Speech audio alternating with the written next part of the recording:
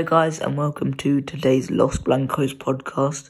Today we'll be discussing some more transfer rumours, our defensive crisis, a Shakhtar preview, and also whether we were right to let go of Sergio Ramos.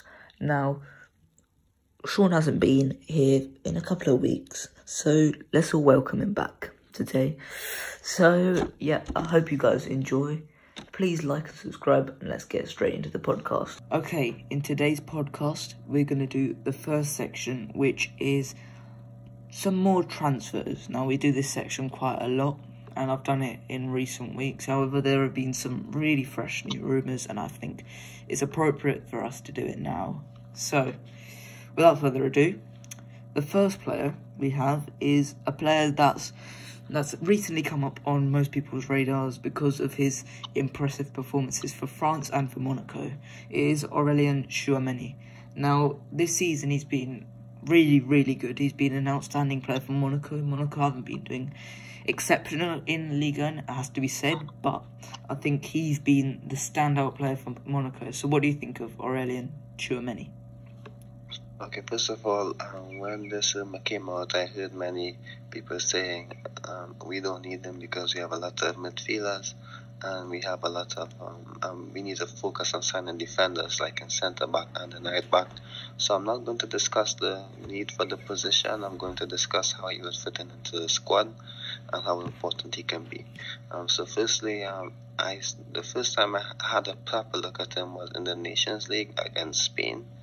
Of course, in that game, Spain had much of the ball, and we didn't get to see his on-the-ball ability as much as we would like in that game.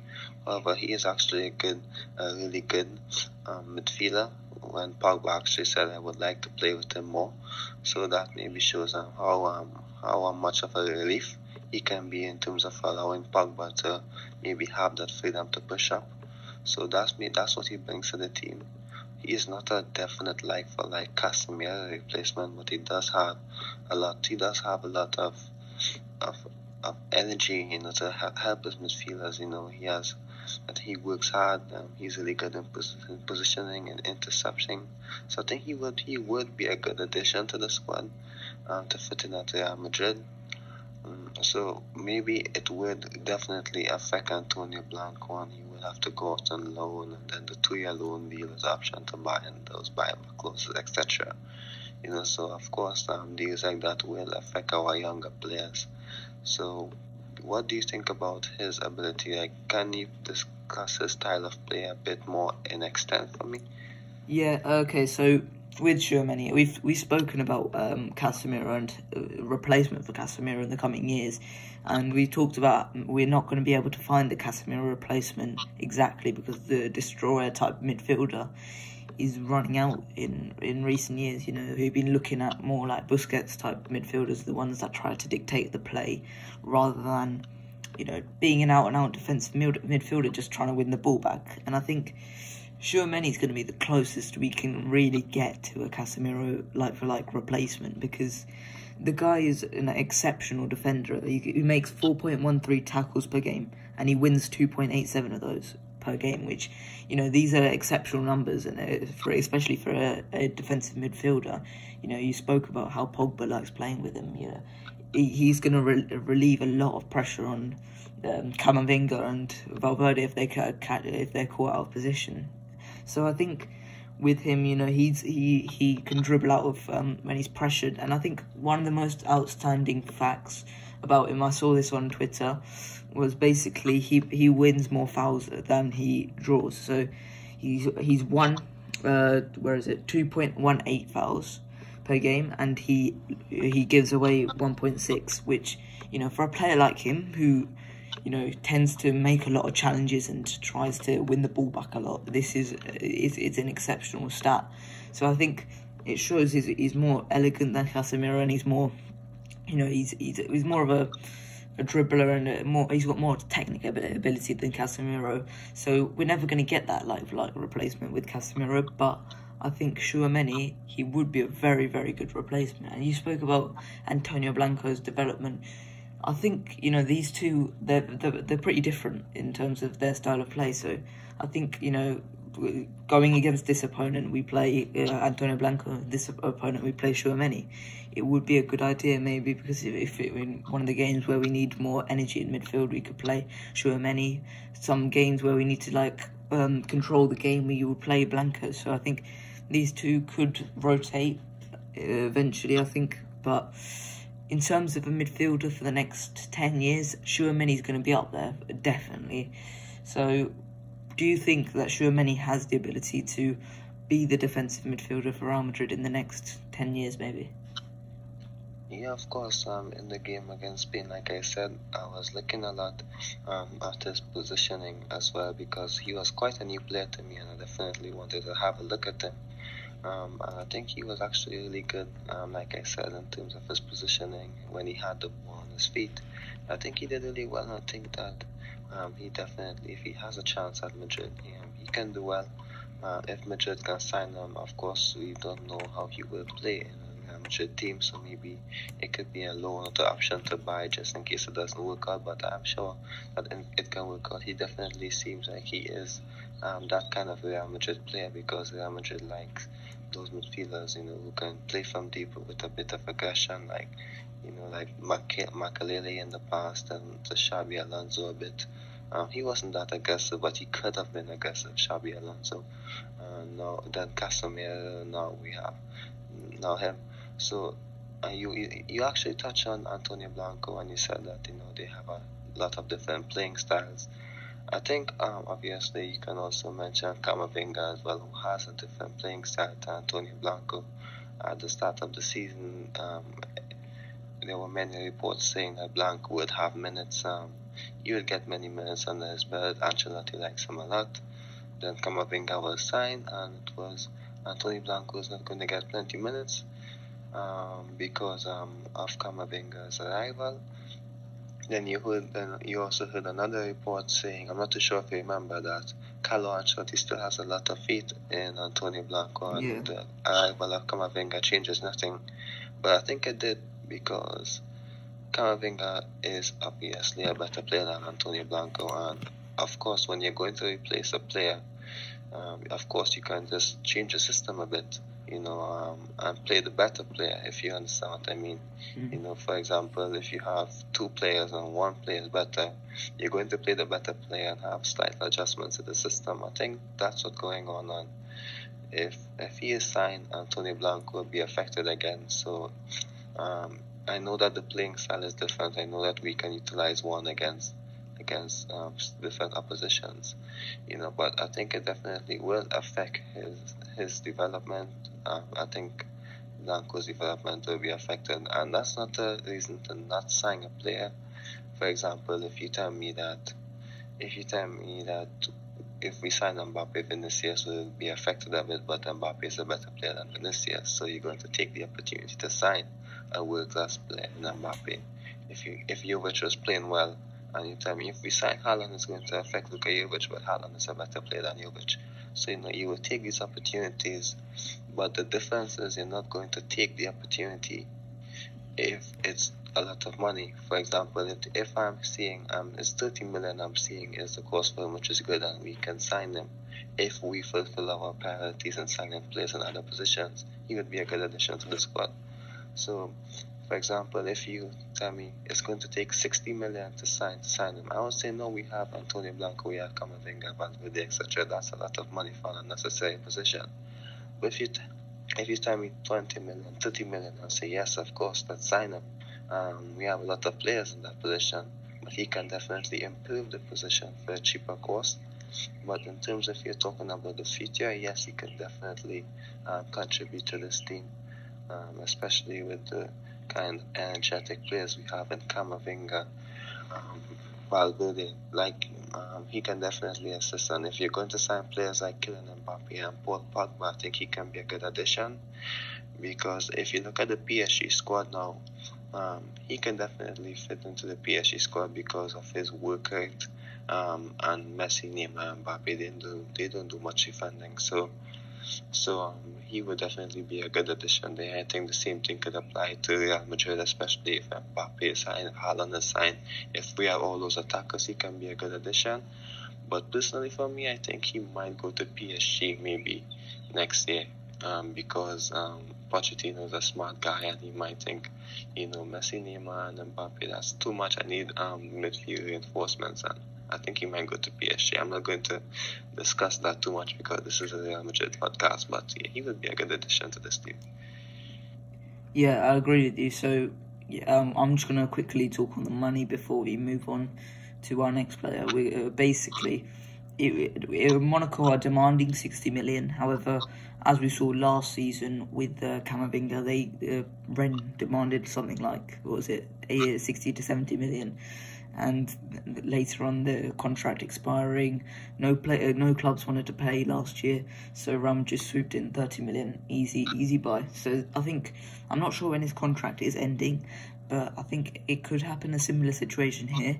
I don't think he's worth 60 to 70 million at this point in his development, but if in a year's time, we see 30 million an opportunity to buy a future world-class player, I think we've got to take it regardless of whether it affects Blanco's development or not, because I really like Blanco, but I think that opportunity is too good to turn down and too good to let someone like PSG or Man United come in and take that opportunity.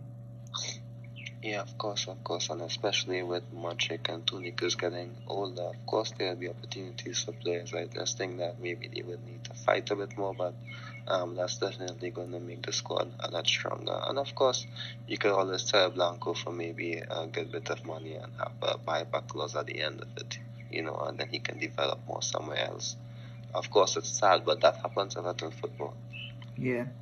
Okay, so we're going to move on to my next player, which is Pedro Porro of Sporting CP. Now, basically, this season he's had 4 starts, 3 sub appearances, and he's got 2 goals and 1 assist this season. And Pedro Porro is a player that really intrigues me because the guy is obviously a very, very good player. Now, a couple of days ago, there was a rumour basically that his granddad said that he would never join Real Madrid, but recently he's come out to deny that publicly, and I think that signifies a little bit of interest on Pedro Porro's side that he wants to go to Real Madrid. And I think personally, I would love to see Pedro Porro at Real Madrid. I've seen him for Sporting. I've watched a few Sporting matches, and he just looks so good. Now, bearing in mind he does play wing back for Sporting. Sporting play five at the back, so he's going to be a bit more attacking. But I think this guy he's a very good player, and his right back is a position that we could do with a bit of strengthening. With Carvajal's injury issues, and I just don't feel confident whenever Lucas Vazquez or Nacho plays. They could put a good performance in, but they could also put a stinker in. So, what do you think on Pedro Porro? Okay, so actually I think that obviously definitely Real Madrid need a fullback because Carvajal has been injured a lot.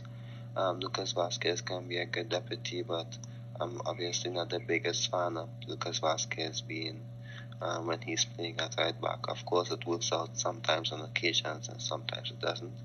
I'm also not the biggest fan of Nacho playing at fullback as well. So I think he definitely could be a good addition into the squad. However, I really hope that Odriozola improves a lot in Italy, so when he comes back to Madrid, he definitely has a chance of, trying to win a starting spot. I hope he does so well in Italy, Odriozola, because that's a player I like. So what do you think in terms of Pedro Porro? If we have a chance to sign him for a cheap cost, yeah, I think we should, because of course we need to have cover at right back. We need to improve the position. But what do you think about his defensive abilities? Because that's definitely what cost Odriozola at the end of his Madrid spell. So do you think that Pedro Porro, because he's a wing back, I should say, do you think that that's actually going to affect him if he comes to Madrid? He might be a bit has a lot of defensive lapses that can cost the team. I mean, we haven't seen much of his defensive ability at Sporting. Obviously playing as a wing back, his defensive maybe potential problems are covered by the right centre back who plays for Sporting. So we don't get to see his defensive abilities on show much. But I think if we are to sign a dominating centre-back, which we will discuss a little bit later in this section, it will cover his defensive, shortness. We've seen Trent Alexander-Arnold at Liverpool, for example, where his defensive abilities, his one-on-one ability is pretty good, but, he can be caught out of position quite a lot.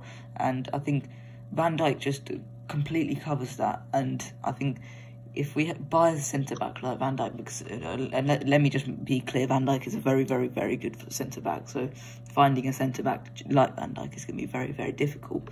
However, if we find a centre-back like Van Dijk who is dominating and will just win the ball back if someone's dribbling at him, then I think, Pedro Porro's defensive abilities will be covered. So I think Pedro Porro, he's got 2 key passes per game this season, and that's the same as Eden Hazard, and he's more than Modric and Vinicius, and that's all from right wing back.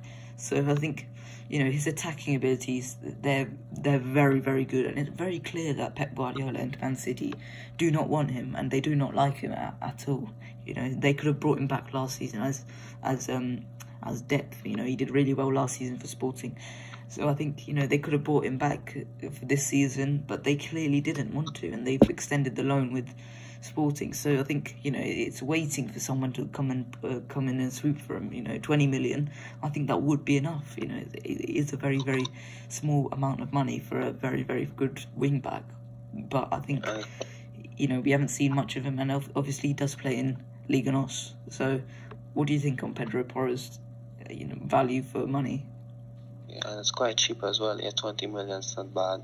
Like I said, obviously, it could depend a lot on Odriozola, but of course you have to look forward, and if you're getting him for 20 million, then he can definitely improve. That's going to be great, actually. I think with Manchester City, I think maybe it's a similar situation to like Angelino the last time when he did well and they brought him back, and he maybe didn't get the game time that he needed.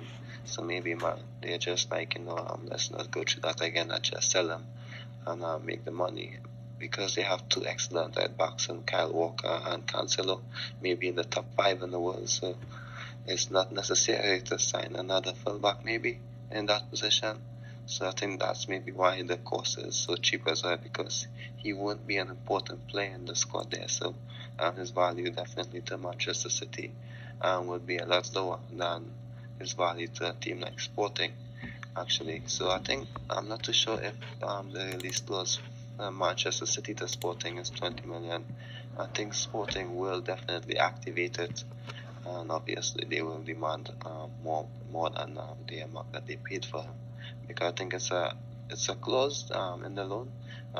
One of the latest articles that I saw on him, it's a clause that Sporting will most likely activate, and then they will sell him on their terms. Yeah, I mean, if we just match that clause when Sporting go in for him, I'm sure a decision between Real Madrid and Sporting, Club de Portugal, no offence to Sporting, they're a fantastic club, but I think Pedro Porro will have his mindset on that. So I think, realistically, he's a very good fullback, but I think, defensive abilities could be a problem in this. So let's move on to next player. Before we move on, I saw who would be a good right back signing. I saw with the Chelsea's Hazard interest, which was obviously fake. That Reece James, Real Madrid would have won Reece James, and that wouldn't be a bad deal in my opinion. Yeah, with Reece James, it's not going to be very realistic, is it? I mean, with Chelsea, Chelsea, you're going to just want him because he's a very, very good fullback. I've seen him so much of him, and he's every time he plays, he's just fantastic. He gets up and down that right wing. He's dominating, and he's one-on-one he's very good. So he's just very good fullback. So I think, Chelsea are going to be demanding a very, very hefty price if we're going to be looking in for Reece James. Okay, but if we can get him for Hazard, then that's going to be excellent in my opinion. Yeah, okay, so let's move on to Edinson Cavani. Now, with Edinson Cavani, there's only been a rumour that he'd come in for loan in January. I mean, I would take it on loan, it depends on the wage, because wage contribution, because Edinson Cavani, at this age, he's still a very, very good player, and he's one of the legendary strikers at this point in his career. So I think, ultimately, he's still very, very good. And as a backup to Benzema, it's not a bad option, because especially if, say, if Benzema got injured, with the contribution he's putting forward right now, replacing him with Jovic or Mariano is just not going to be very, very possible. So I think bringing in Edinson Cavani, who won't give you as much goal contribution as Benzema, however, he's as hard of a worker, and I think his movement's fantastic still. So I think, Edinson Cavani on loan for 6 months until maybe we buy Haaland or someone, then I think it's a good idea. What do you think on Edinson Cavani? Yeah, of course, and one thing about Cavani that I also like is that he also works for his teammates. I think he can also play in like a front two, or he can also adjust a bit, to help his strike partner get more goals. He did that with Suarez a lot for Uruguay, for Zlatan as PSG, so I definitely think he can do the same for Benzema. I think he is a more adaptable player than Luka Jovic. So that's what's going to make him a bit more useful for a team like Real Madrid. So I think Cavani would definitely be a good addition to the squad. But personally for me, it's not that I won't take him. I think he would be a good addition, like I said, especially if it's just for 6 months. But maybe we may need to find a landing spot for Luka Jovic, maybe for another 6-month loan deal. Definitely that would affect Jovic, in my opinion. I think if Luka Jovic leaves again, this time it's definitely going to be the end of his Real Madrid career, in my opinion. So Cavani coming in, I think he will fit in at Madrid. So if there's some opportunity to sign him for 6 months, I think it's going to be unlikely, because he may just stay at Manchester and leave at the end. I think Madrid targets will be different come the end of the season. So maybe I just think it's an opportunity to pass upon. Maybe if Luka Jovic gets a bit frustrated and wants to leave, I think we can sign Cavani and keep him for 6 months. But I just think Luka Jovic can definitely get better. I've seen some glimpses of him in some of the games where he was a bit unlucky. So I'm having more and more hope from last season with Jovic. So I definitely think that Cavani will be a good addition, but I've been seeing Jovic doing some stuff that's definitely making me have a bit of hope. So I just think that Jovic can be that guy, in my opinion. I think maybe he will get a chance shortly, and I hope that he can take it. So Jovic is making small steps forward, so because of that, I will pass on the Cavani opportunity if it comes up. Okay, so let's move on to our next player.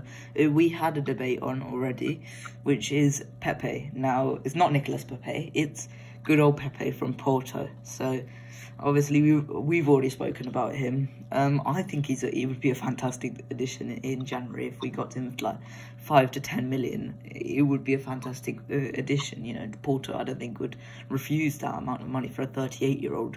But I think, the problem with our defence at this moment in time, we lack leadership and organisation. I think one thing that Pepe will guarantee is he will organise the defence once again. He will tell his partner to stay back, and he'll go whenever he needs to, and he'll get everything onto it. He'll put his body on the line. He'll do anything for the club he plays for. So I think that in that way he's a fantastic player still, and I think one thing that we lack with Alaba and Militao and Nacho is that fear factor when it goes to the striker. When the striker goes to when the striker is playing the centre back, I think that fear factor. Oh no, I don't want to go against Pepe. He's gonna kick my shins in. I don't want to play against Pepe, and I think we've lacked that with Alaba and Militao. These two are pretty nice people. They look pretty nice anyway. And I think, if we just have Pepe just to strike fear into the opponents, I think that would help a lot. I think, opposition teams aren't too scared to go at us. And I think if we brought in someone like Pepe, a warrior, then I think, he could be a very, very good addition. Yeah, definitely. Of course, I'm not against the fact that he can be a good addition. I think that definitely he brings qualities that no one else in this team has, and that's definitely going to improve the squad. It's going, obviously, if we sign him, it's definitely going to be for just a year. So I think Pepe will definitely help out the team in that respect in terms of leadership, because of course he's doing that at Porto at the moment. What I said that when we spoke about Pepe, I brought up the Germany game in the US, and Pepe, of course, I just think that the high line that Real Madrid plays, I just think is definitely going to affect them a lot. However, if we have Mendy and Carvajal, two defensively solid fullbacks, that can definitely make life easier for Pepe. So I think definitely he would be a good addition for, like I said, the Germany game in the Euros. Obviously, Germany, on every time Kai Havertz had the ball going at him, I was just a bit worried, or Gnabry going at him, because of course I wanted Portugal to win that game, of course, but I was looking at every Germany counter-attack, Serge Gnabry versus Pepe, and it just seemed like an absolute mismatch in my opinion. And I was thinking, what, if that happens at Madrid, like a fast fullback keeps going at them over and over again, we will be exposed. So that's the only reason I will pass on the opportunity. But however, he does bring a lot of qualities to this team. He's definitely not going to start. However, if there's a need for him to start, I think he maybe can be better. He will be better than Blancos, in my opinion. I think that he's still maybe a better centre-back on some occasions than Nacho. I think Militao is ahead of him, but Pepe, like you said, he's a good leader, etc. And he can organize the defense like he's doing at Porto. If you look at the Juventus game on last day, I think he was so good defensively as well. So he can definitely contribute in games where Madrid are sitting back a lot. Of course, he's better than Vallejo. I've seen yesterday about Vallejo's working hard, etc. But Pepe is better than Vallejo, so he would be a good addition. And if we can get him to help us until we sign another centre, I'm going to mention this along with Sergio Ramos. Maybe he can, he can just be there until we can sign a better centre back in Koundé when we have the funds to do it. So yeah, of course, I think Pepe would be a good addition, because of course he's better than Vallejo, and you have to improve the squad. So if you can bring him in, then yeah, you can. Yeah, I mean, this rumour ain't particularly real. I saw it on Twitter. It wasn't a very trusty source. So, don't expect this to happen exactly unless the rumours escalate within the next week or something. But I think Pepe would be a fantastic addition. I think, as you said, he's better than Vallejo. In my opinion, he's better than Nacho. And I think he's roughly at the same sort of position as Militao at this point, because, I think that Militao is still a fantastic defender, and I think, pace and that way, on that side of the defending, Militao's obviously much better than Pepe at this point. But, in terms of out-and-out defending and getting your head onto things and stopping the attacker from getting past, you can't argue for either of them, really. I think they're at this point they're both at the same stage. I think Militao will obviously get better, and he'll eventually become Real Madrid's main centre back alongside someone else. But I think Pepe would be a nice addition in January for, as you said, a 1-year deal maybe until we sign someone better. Maybe Pau Torres, maybe Laporte, like I suggested last week. No, not last week, 2 weeks ago. So, yeah, okay. So, have you got anything else on Pepe before we move on? No, I think he just hit the nail on the head there when you said that Militao's on the same level. Militao's just a bit more aggressive, but yeah, I think he'd be a good addition. Nothing else to add in Pepe. Yeah, okay. So next we have Christopher Nkunku, who's been doing extraordinary for Leipzig this season. 8 goals, 1 assist in 10 appearances in all competitions. And one of those was that extraordinary hat-trick where they lost against Man City. So I think, he's clearly outperforming the rest of his teammates at Leipzig, and he's becoming the next big talent at Leipzig. You've also seen Dominik Szoboszlai, who's also playing extraordinarily for Leipzig. So I think, some of these players at Leipzig are always going to have interest. Dani Olmo as well, looking pretty good this season. And so I think, Nkunku's just playing very, very good. However, I just don't think that number 10 role is going to be fulfilled at Real Madrid ever again. I don't think, it might eventually come back, but I don't think, within the next 5-10 years, I just don't see a number 10 role coming in for Real Madrid. So, what do you think on Christopher Nkunku? I think he's definitely a player who has improved a lot since he left PSG. But in terms of Nkunku, I think that, like you said, I don't think that there would be a position for him in the team. He definitely started the season well, but maybe there will not be a position in the team where he can show his best qualities, and that maybe he may have to be pushed out wide, and that's going to affect him just like it did at PSG. Of course, he was younger back then, and maybe now he can improve. But I think that he will not be a success, well, an immediate success, I would say, at Madrid, because of his position doesn't exist actually. However, he's really good at running behind, and of course, he obviously will bring something different to the team. And of course, if he can expand the versatility of the team and gives functional flexibility to the team, that's going to be great for me. I think if we can get him for a cheap cost, then I think it's something we can experiment with.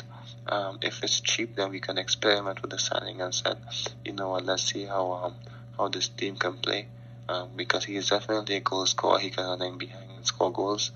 So, to be honest, because I said I would like the team to be a bit more flexible in their options, because on some occasions the team do struggle to do something different, like in the Espanyol game and a few of the other games where we lost. So I think he can definitely contribute to that. Of course, we're going to say that there isn't a role for him, which I completely understand. And maybe that's why it makes sense not to sign him. But a lot of times in games where Madrid was struggling, especially last season, I'm not going to speak much about this season because it hasn't been too much, but where Madrid needed a goal, I think he can definitely be a player, to score that goal maybe in the 68th minute when the team is struggling due to moments of intelligence and his attacking instinct, to give us that goal. Because of we don't have a player like him in the squad, I think he will definitely, give us something different. But if you're going to sign him and you're going to play him out wide, then it doesn't make any sense to sign him. Yeah, I mean, one thing he does guarantee is goals from midfield, which we have not had since James Rodriguez, maybe. I mean, it's not guaranteed with James, but he also guarantees a lot of direct creativity. Obviously, Modric and Kroos are very, very creative players, but they're not directly giving the assist and that's what Nkunku specialises in. He's got 5 shot creating actions this season. So I think per game. I mean, so I think he's doing very well for Leipzig, and long may that continue. But I just don't think he's perfect for Real Madrid, and I think Bayern will eventually get him. It just seems like a perfect transfer for Bayern Munich, just to swoop in for 30 million offer for a free when his contract expires. So yeah, let's move on to our next players, and these are just a few names, and we'll just rattle them off. So Raheem Sterling. He's obviously the second top scorer ever for City. Did extremely well for at the Euros for England this summer, and he's the top scorer for England. He was very, very good, but he's fallen out of favour for City. I just don't think he's exactly Real Madrid type. He's not clinical at this point in his career. I always, whenever I watch Man City, he always takes the extra touch when he doesn't need to, and I think his decision making is not particularly great, and I don't think we need another headache up front, to be honest, to Raheem.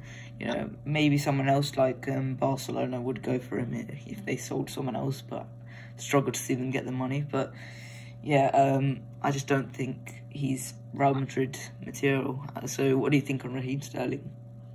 Yeah, only if maybe he wants to be like a right winger, because we have a lot of left wingers. I think maybe if he accepts the fact that, you know, he's going to play as a right winger, and he comes in as a cheap cost, then maybe I would say yes to it. But I don't think that he is a Real Madrid type of player, especially because we have Vinicius and Chico as well, who can definitely play high up the pitch on the left wing with Vinny, and on the right wing with Chico.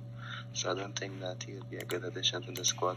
I know that you're going to mention Chiesa later on as well, so let me just mention that one as well immediately. With Chiesa, I would say yes to Chiesa because, of course, he actually can play in deeper positions as well. He's a bit more versatile. He can play left midfield, right midfield, even at a wing back in a few occasions, and definitely as a out and out winger, because he can actually drop infield, and he's so good technically that he can evade players with ease, and he can, with that chop of the shoulder, and he's so good in positions as well. So that's why maybe I will say yes to Chiesa and no to Sterling, just because Chiesa is so much more versatile and he can play on both wings with full effect. You know, he's also a good finisher as well. He can create something out of nothing. I don't think Sterling can do that, in my opinion, compared to Chiesa. So that's why I would say Chiesa would be a good addition to the squad, but it's unlikely we're going to sign him because of the amount of money you would want. So that's a bit unrealistic for me. Yeah. Sterling definitely won't fit. So. Yeah, we might as well move to Chiesa as well, but Chiesa's just simply world class, and I think, you know, personally I would have had him as one of the Ballon d'Or candidates, but he hasn't even been nominated, which is kind of ridiculous, to be honest, in my opinion. You know, alongside someone like Thomas Muller hasn't been nominated, Kimmich hasn't been nominated, Goretzka hasn't been, has he? I'm not sure. Cruz hasn't been nominated. It's just Mendy as well, the goalkeeper. Yeah, Edouard Mendy, who had an absolutely stunner yesterday against Brentford, it has to be said.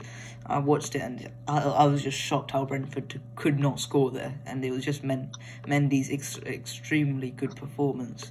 So I think, yeah, Chiesa, back to Chiesa, and he's just world class. You know, the way he drives at players and the way that he just eases past these players, it's unlike anyone else. You know, and I think a player like him, you know, to drive from deep, you know, it's just with such pace he gets that plays, you know. But the players, you know, you can't stop him because he'll just switch it to the other foot, and he'll switch it to the other foot, and he can use, he's both footed as well. So I think, you know, to have a weapon like Chiesa, you know, how Juve aren't doing really, really good with Chiesa, it's just it shows how bad Juventus are doing, because Chiesa's just very, very good. And I think, you know, next summer, if we don't sign Mbappe, which it looks very, very unlikely, but if we don't sign Mbappe, Chiesa has to be number one on that list, you know, because he's just perfect for Real Madrid, and he just seems like a Real Madrid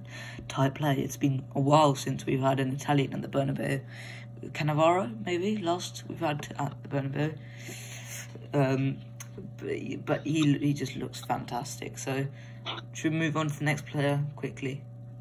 Yeah, of course. Sergio Reguilon. Now, Tottenham left back currently, but I think, you know, we don't need a left back at this point. Miguel is doing very, very well, and I think he could improve defensively, but, you know, Miguel's doing well. Mendy's just coming back, which is, I'm glad, just before the Shakhtar game, as well as, you know, Marcelo, if we truly need him. So I think, you know, Reguilon, as much as one day I would like to see him back at the Bernabeu, if Miguel doesn't turn out to be as good as he looks currently. He's got a £40 million buyback clause in his contract, as you know, and, you know, people underrate him at Tottenham. You know, he's been one of Tottenham's best players last season. You know, in a poor season for Tottenham, really. In the grand scheme of things, they finished 7th, and I think, you know, watching Tottenham every week, I think he was he was some of their best player. You know, I think he had a stinker against Aston Villa. I remember earlier this season where he kicked it was a really, really bad own goal. I just forget that, but Reguilón's a fantastic player, but I just can't see a future for him at Real Madrid currently. Yeah, of course, and for now I think Mendy first choice, Miguel as his deputy for next season, so I don't think we need. Yeah, the money can be spent better anywhere else, so I think, sorry to say Reguilón, I love him, I want to see him at the Bernabeu one day, once again, but, he was the original Miguel, but I think it's not possible. 40 million, it's not possible at this moment in time. Yeah, of course, I think it makes sense to pass on that opportunity. Yeah, okay. Next, if you are then yes, but Yeah, okay. So next we have Victor Osimhen of Napoli. Now I won't talk too much on Victor Osimhen because I'm making a video on Napoli. So he's been very good in Serie A this season, 6 appearances and 4 goals. And I think I don't think Real Madrid will sign him, let's be honest. And I think he's also got interest from Chelsea as well. He had a stinker last season, to be honest. His output, I remember from the stats I was looking at yesterday, he was 24 appearances, 10 goals. It was very, very poor from him, but he's looking very, very good this season under Luciano Spalletti. So I think good luck to him, but I don't think he's a Real Madrid type signing at this point in time. Yeah, I think there's not much more to add. He's a good player, but I think he might, if he comes to Madrid, he may have the season he had in the first one in Napoli. So I would pass on that opportunity as well. Yeah, and let's not speak about the price tag Napoli paid on him, and they're going to certainly look for a profit on that, a big profit on that. So it's just not possible, really, for higher than 68 million, I think it was from yesterday's recording. So yeah, I mean, he's a very, very, very good player, and I think I could see him at the top someday, but not right now. So sorry, Victor. Next and lastly, we have Matthijs de Ligt. Now, I've already recorded about Matthijs de Ligt 2 weeks ago in the podcast. I talked about centre-backs, potential centre-backs for Real Madrid. And I talked about Matthijs de Ligt, and I talked about how he was the only generational talent at centre-back. And I think I stand by that. He's the only generational centre-back. So I'm not going to talk about it too much because I've talked about this previously, but I want to get your opinion on it. I think if you have the opportunity to sign de Ligt, you would take that chance. You would take on the opportunity on him. I think the timeline was just a bit messed up for Madrid in terms of de Ligt, because at that time we had both Sergio Ramos and Rafael Varane at the time, and so I'm not gonna say there wasn't a need for him, but he definitely wasn't going to join if he wasn't going to start. And I just think that we missed out on him. When maybe we should have gone after him, to maybe play as a first choice backup to Ramos and Varane. And in that summer as well, I think we signed Eder Militao. We signed Eder Militao that summer. But however, no one predicted the fact that Sergio and Rafael would be leaving. But I think he would definitely be one of the best centre backs for a decade. I think in 3 to 5 years, he can be one of the best. When I mean the best, I mean top 2, top 3. In 3 years, I can definitely see it happening. He is a generational talent. Of course, there are guys like Koundé coming up and Upamecano, but de Ligt is way better in my opinion, and I think he's also a leader as well. So if you're looking to sign a player to partner Alaba, it can definitely be him. And what I like about him, he's good as well with the ball on his feet, so that can also allow Alaba to play in multiple positions as well. It could be Militao, de Ligt, in my opinion, and Alaba sometimes as his partner, but most likely Alaba would want to play in midfield, especially post because Modric, Casemiro, Alaba might want to try his hands in midfield. I'm not going to talk about de Ligt and his price tag because it will be a lot. but I'm just speaking on how good he will be for this team. He can definitely, take this team to the next level. So if there's an opportunity to sign him, definitely I would sign him if you have the funds to do it, because like you said, he is going to be on top 2, top 3 centre backs in the world for maybe his generation. Yeah. Okay. So that's the end of this section. Next section, we will be discussing our defensive crisis ahead of the Shakhtar game. Join us after this short interval.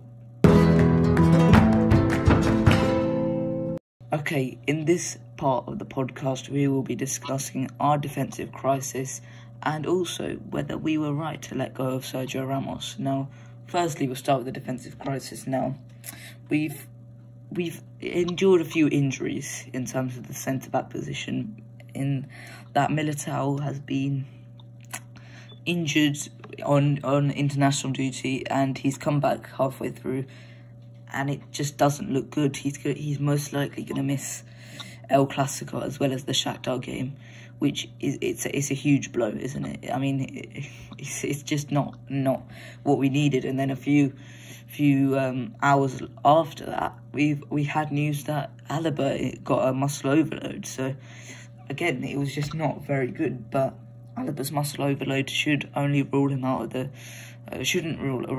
the the Shakhtar game. He should be able to make it back in time, and he will be able to make it back in time for El Clasico. So, ultimately, this is not good, and this is what we feared at the start of the season, an injury crisis to just 2 players will make us go and play Vallejo. So I think, this is why we should have signed a centre-back at the start of the season. This is why, in the previous section we discussed someone like Pepe could be very, very useful, in January, because something like this happens, we will be done. Say if Vallejo got injured as well, and then suddenly we're looking at youth players coming in, Mario Gila coming in and playing centre-back for us. So I think, it could mould a future style, but it's still a huge risk. So I think, Mendy's obviously coming back, which is very, very exciting, for the first time in like 6 months for an injury that should have only ruled him out for a couple of weeks. It's been a long time since we've seen Ferland Mendy. So what do you think? What do you expect of Ferland Mendy in the Shakhtar game? Yeah, I'm definitely happy to see Mendy back in the squad, because I think Mendy will be a good addition. I think the more players fit, the better for Madrid, because we can definitely find a settled back 4, and then, maybe we can start improving, because we have a settled back 4. There is one of the biggest issues, in my opinion, which led to, a lot of defensive lapses, was because we just don't know who was going to play. So I think the players and all felt like that, because Nacho played at centre back, then he would play at right back, and he would play at left back, then he would play at left back again and switch back to centre back. That's not good for defense. If you don't know who's going to start, you're not going to strike up a partnership with your fellow defenders. I just think that there was so much uncertainty. There wasn't any stability in terms of consistency in the lineup, which affected the defense first and foremost. So now with Mendy coming back, obviously Carvajal is coming back as well. That's definitely going to help the team in terms of finding balance, finding consistency, understanding the team is a bit more. Because when Mendy, Militao, Alaba, and Carvajal plays, that's going to be for the very first time, and that's likely to be our back 4.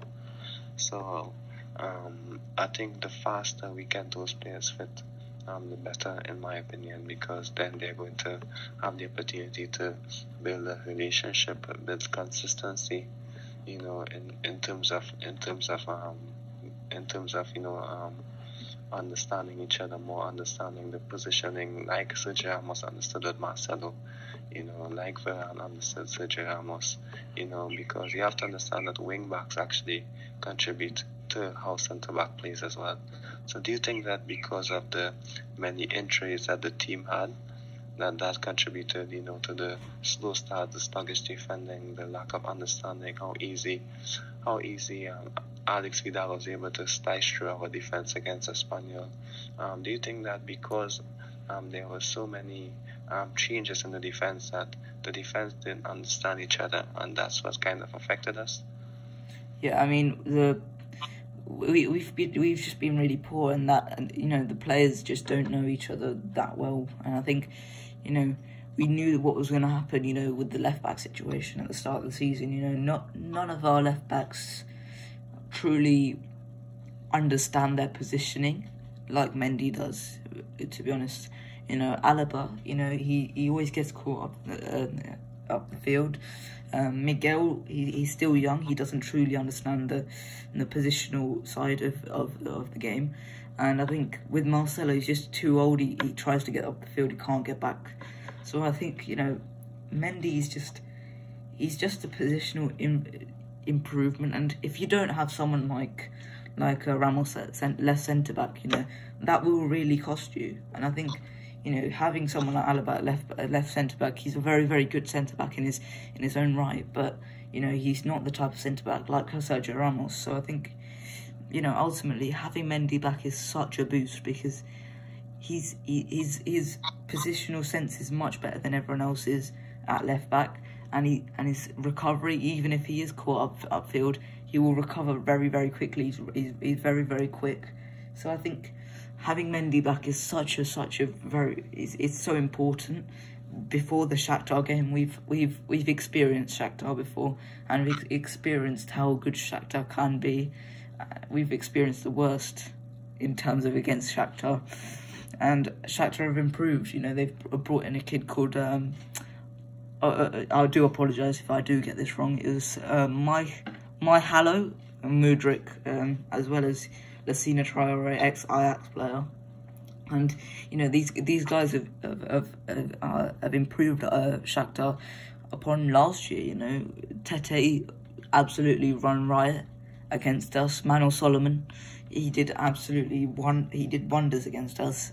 And I think this will happen once again if we don't sort ourselves out. I think with Casemiro, we've got to find a new balance, and I think we've got to find the way we played last year under Zidane, where we, Cruz sat off in that deep line playmaker position, just in front of the two centre backs. Having that extra body and just Casemiro going up and down the field. Having that type of player, adds an extra goal threat, as well as, some extra defensive numbers. And I think Modric, we saw last season, Modric, he pressed up high whenever they were playing out from the back. He dropped whenever they were playing the long ball over the top. So I think, if we play similar to that against Shakhtar, we will do well, because ultimately where Shakhtar thrive is on the counter-attack. We know with Robert De Zerbi, ex-Sassuolo coach, I saw this at Sassuolo last season, where they were so good going forward, but they were just really, really poor. So we know they're not going to be trying to do a counter-attacking football. They're going to be trying to do direct, quick up the field football, trying to catch the opponent out. They're not going to be sitting back and then springing forward. So I think, we've got to find a way to just, cut those passing lines, to stop the opposition. So that, this is all defensive work, because our defence has just not been good this season. So if we work this way, defensively from the defence and all the way to attack, we will win against Shakhtar. But as we saw against Sheriff, if we don't have the cutting edge, we ain't going to do anything, let alone what the opposition do. So who would you play on the wings, knowing that this is what we should be doing? Definitely, I think Vinicius and Rodrigo, they're such team players, in my opinion. They can play on both sides of the game better than Hazard and Bale, in my opinion. So I think Vinicius and Rodrigo would be ideal for that. That's why Zidane trusted them a lot at the latter stages, despite the fact that he knew that, of course, he may not get the attacking output he needed. But defensive work takes a lot of energy. takes a toll on the players, and Vinicius and Rodrigo are young. They can do it. They've done it previously, like I said, under Zidane. So I think these are the players that you're going to play if you're going to look for defensives, for defensive output. You have to play Vinicius and Rodrigo because Hazard's not going to give you that to a full extent, and neither will Bale. If you're looking for players, I think Vinicius and Rodrigo would definitely be the guys. Maybe Asensio can do a job also because he's not a slouch defensively. Of course, his positioning is sometimes really off, but he will work off the ball, and that's important. But then you're going to take away from Asensio because he's not a winger and he wants to play in midfield. So because of that, Vinicius, Rodrigo, and of course a guy like Kaiser, but we don't have him, so I'm not going to speak on him. So Vinicius, Rodrigo. Of course, if Hazard was younger, Hazard would have fit in well in terms of his energy levels. But I think you also can play Fede Valverde out of position, like we have been doing. But like I said, when players are coming back, it's going to make it easier for Madrid to build up a balance and build a chemistry. But defending isn't just with the centre backs, like you mentioned, it's the whole structure of the team. So I think that's why Fede Valverde has been moving about a bit, playing on the wings because there's Vinicius on the left, and of course there's no one else to do it on the right, bar Rodrigo. So Fede Valverde basically has no choice but to be switched on to the right hand side to accommodate that. If we had Carvalho fit and available, I would play Vasquez at right wing because, one thing you can say about Vasquez is, his work rate is above anyone else in the team, in my opinion, alongside maybe Valverde as well. He's just, he works until the 90th minute, he gives his full ability to Real Madrid for 90 minutes straight. So I think, Vasquez, if he was right winger, if he could play right wing, but he has to play right wing back because otherwise you're gonna have to play Vallejo at centre back and then Nacho at right back, which I just don't like at all. I think we have to control the game because Vasquez is gonna have to play right wing back, and I think therefore you can't play defensively, you can't play counter-attacking when Vasquez is at right back, So I think Vasquez means we're going to have to play controlled possession football instead of trying to force something from the game, trying to get them to make a mistake here and there.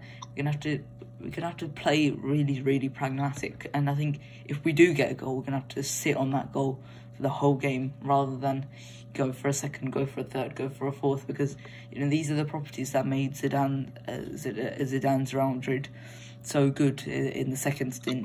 Where we get a goal and then we'd sit on that goal and hope for a second goal if we're lucky. If Benzema gets a little opportunity, then we've got a second goal. But I think we've got to get a goal within the early stages of the match to try and force Shakhtar to come at us, try and force Shakhtar to try and to not sit off, and I think getting a goal that early will just force them to make errors and we'll get into their heads. This week Shakhtar come off a 6-1 victory, which we saw last time in the Champions League. Sheriff came off of a 7-0 win in against their rivals Dinamo Alto Tiraspol. So I think we've got to play defensively to win this match. I don't want a pretty win. I don't want if we have to. I don't care if we play pretty football tomorrow. I just want a win because the last few performances have been awful. They've been truly awful. Sheriff, we created loads of chances, but we just couldn't get a goal. Villarreal, we were just awful that game, and Espanyol, we were ripped apart by Alex Vidal. We're talking about Alex Vidal, a Barcelona flop. So this is more of a morale booster. We get the goal we need. The seasons are back on track, and I think that has to be the main value. Yeah, of course, it's definitely a game that we need to win. And I think Carlo Ancelotti had the entire international break, to sort out the lapses and the defensive issues from the team issues, the team structure, because it wasn't just the defense that you can say was bad. There were times when we looked like it wasn't creating anything. In a few games against Villarreal, they actually dominated possession. They had most of the ball, etc. So Carlo Ancelotti, when we have had the entire international break to work on that, to see who he's going to play in the Clasico, even with the injured players, he had ample time to work on that. So I think that we cannot make much excuses if we feel this week we're not playing this weekend. So that's going to make it easier for the players. So I don't think that the players are tired, because of course they're not playing this weekend. They have ample time to recover from their international duties, including the ones in South America. So I don't think if we don't play well, there won't be any excuse this time. Yeah. Okay, just to quickly move on, we're going to go to the Sergio Ramos. And was it... I'm going to ask for you this firstly. Do you think that it was right for us to sell Sergio Ramos, a couple of months after Sergio moved to PSG? And we've seen that Sergio Ramos has been, constantly maintaining this injury issue.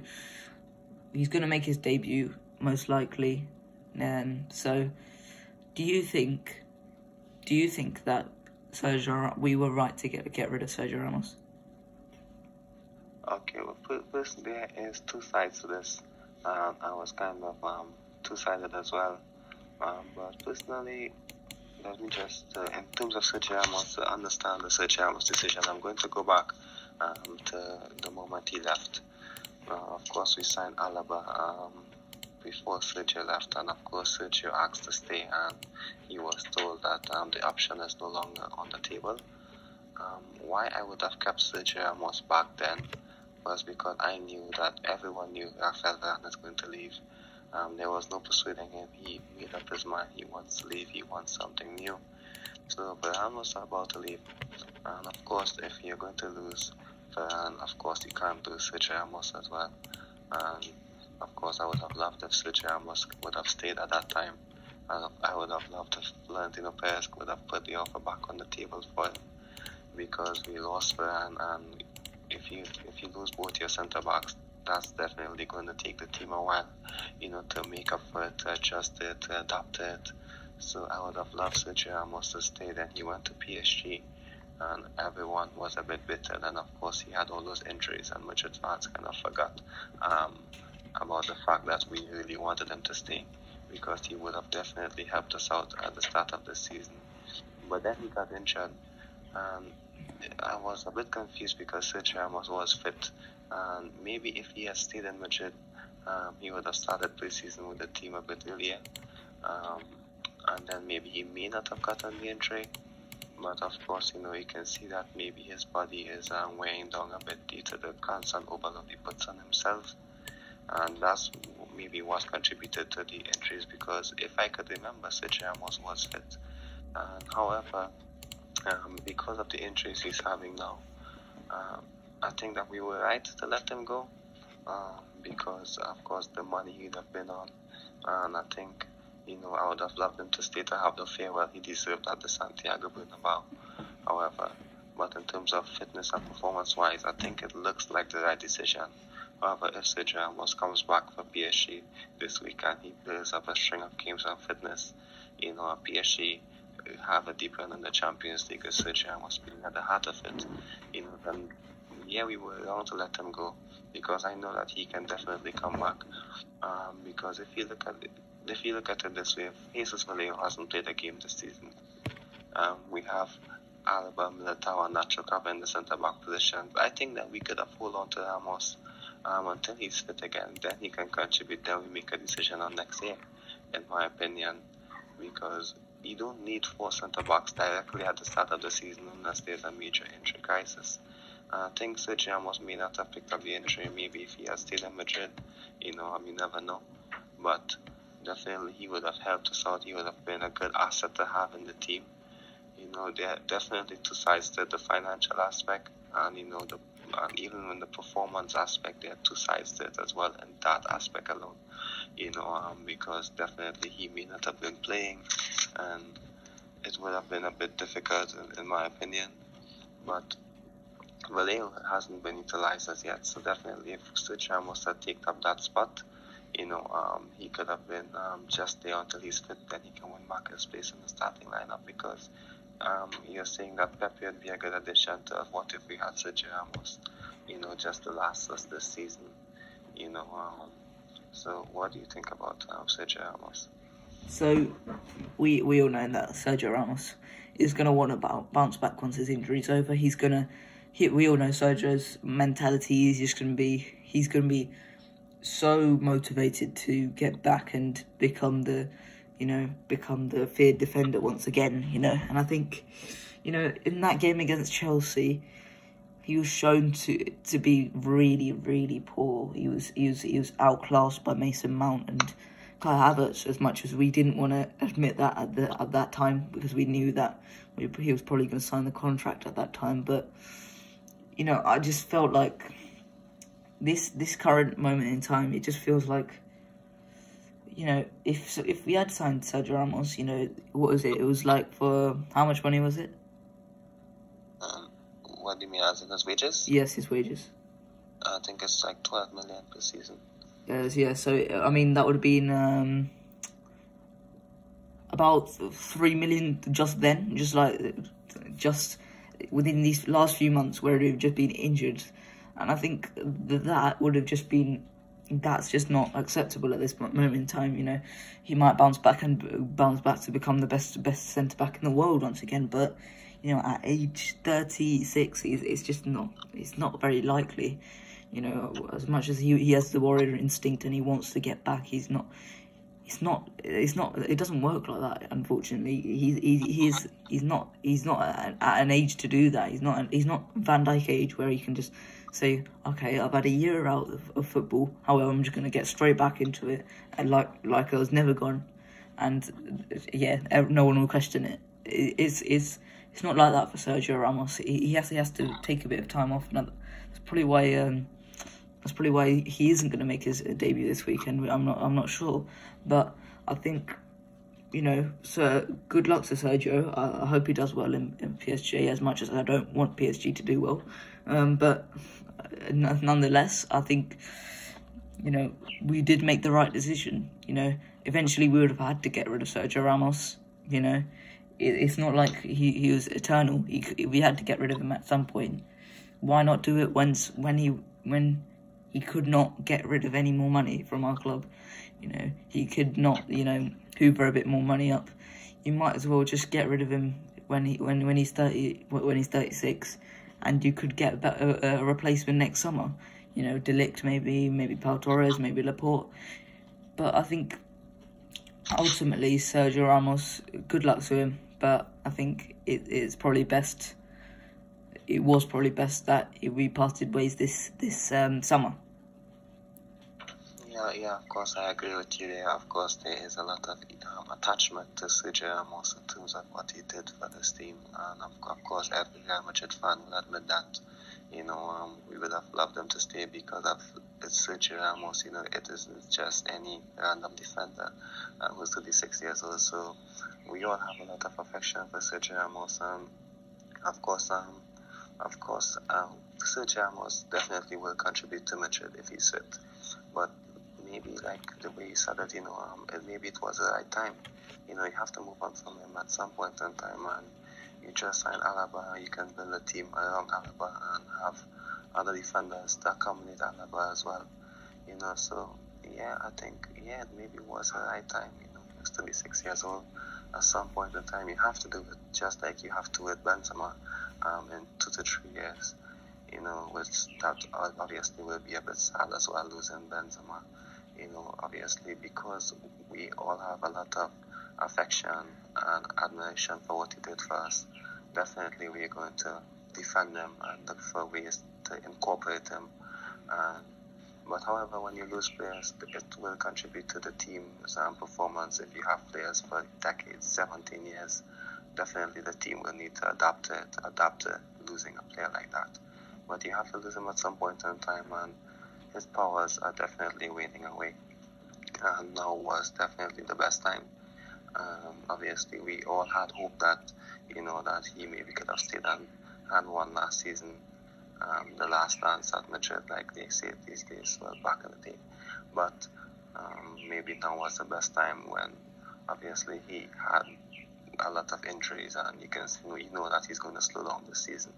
So yeah, now was the best time. It was a bit sad, but it's something that had to be done. And now we have to move on and look to the future. Yeah, I totally agree with you. So, have you got anything else to add on our defensive issues or our team against Shakhtar or anything about Sergio Ramos before the end? Well, to summarize all of that in one, definitely when you lose both Sergio and Rafael in one season, the team will take a while to adapt and build chemistry. So there will be a lot of defensive issues and defensive lapses, defensive miscommunication, in terms of the understanding of the players.